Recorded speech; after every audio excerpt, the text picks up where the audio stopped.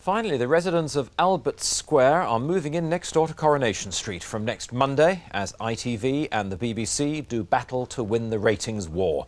Eastenders is to have a new Monday episode. ITV chiefs are responding with an hour-long edition of Coronation Street and a series of blockbuster films.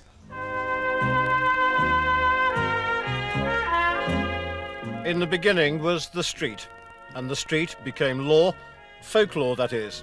And round at the Beeb every Monday and Wednesday there was a wailing and gnashing of teeth as they lost the ratings battle.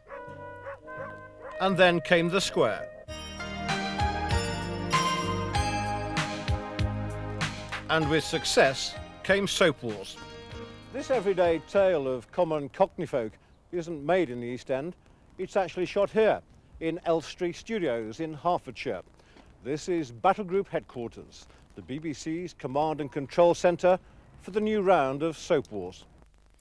Next Monday, Coronation Street starts at 7:20, followed by a James Bond film, The Living Daylights, which begins 10 minutes before EastEnders on BBC One. The following Monday, ITV screens an hour-long Coronation Street at 7:30, and viewers will have to choose whether or not to stay with it or switch to EastEnders halfway through. I think what we've got here is what Fleet Street would call the classic spoiler. One newspaper gets the story, the other one tries to stop it. The BBC comes in with its new edition of EastEnders, and ITV moves heaven and earth to make sure that as few of the audience are there as possible on a Monday night. And this evening, the BBC accused ITV of forcing the confrontation.